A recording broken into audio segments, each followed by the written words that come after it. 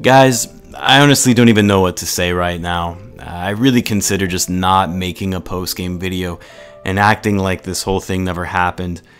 But I can't be like that. I didn't want to make a video after the Thunder loss, and that was a bad loss. But for some reason, this one stings even more. And it's because the Bulls were on the other end of this one. They were behind big. They had a terrible second quarter.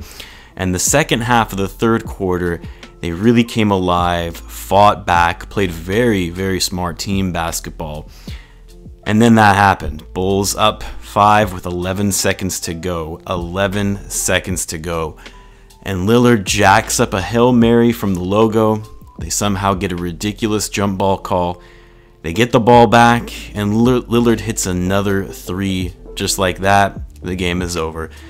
This was the type of win the Bulls really needed for their confidence after losing 2 straight games and learning the news that their starting center would be out for an extensive period of time. And this was just a brutal blow to close out the month of January, a month that was a very hard schedule for the Bulls. Yet another winnable game this one was that they just could not close out. The thing about this game was the Bulls actually played well down the stretch and in the clutch. Obviously, they had a bad first half given they fell behind by so many points, but to come back in the way that they did. And what was different about the end of this game was that, from what we haven't seen from the Bulls so far this season, was that they actually made smart plays in the clutch. Now, I know it doesn't seem like it because how do you blow a 5-point lead with 11 seconds left? But let me explain. When the Bulls took the lead late in the game with less than 2 minutes left to go, they remained calm and collected both on offense and on defense. They utilized the clock appropriately by killing time down on the shot clock and making a play with less than 8 seconds left on the clock, which is what you should be doing when you're ahead in a game that late.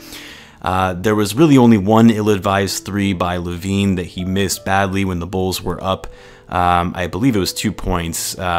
And he didn't take any time off the shot clock. However, he regrouped in the following play. He killed virtually the entire shot clock. He passed the ball, made a nice cut to get open again, and drove to the basket, scoring an efficient shot. And that's what I want to see from Lavine. I want to see him driving to the hoop more at the end of the game, trying to draw contact, taking better shots that are going to be a lot easier to actually knock down rather than putting up a contested 3. He then also had another clutch 3 with around 30 seconds left, which he hit with 5 seconds left on the shot clock. Again, all about killing time when you're that late into the game.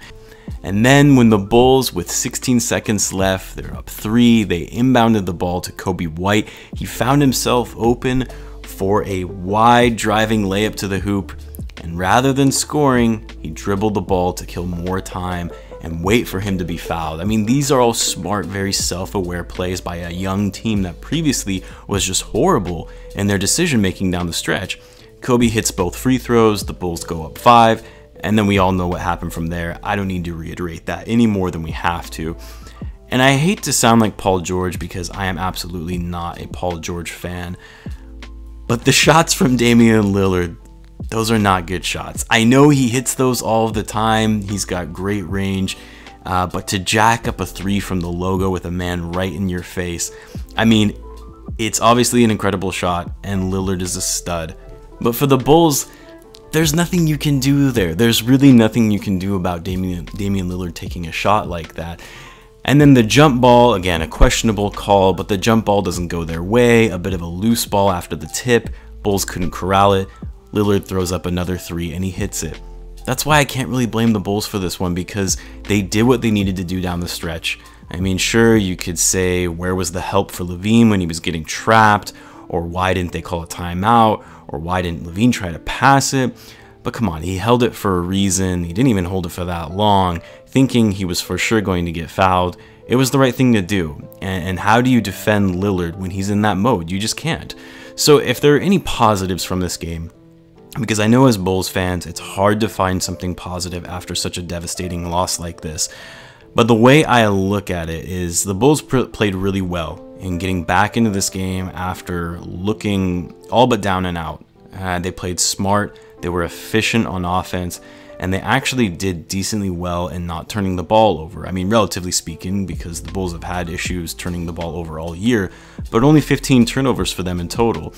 And Zach Lavine, I know he had 6 turnovers tonight, but he's clearly improving his decision making on the court. His basketball IQ has gotten significantly better with every passing game since that Thunder loss.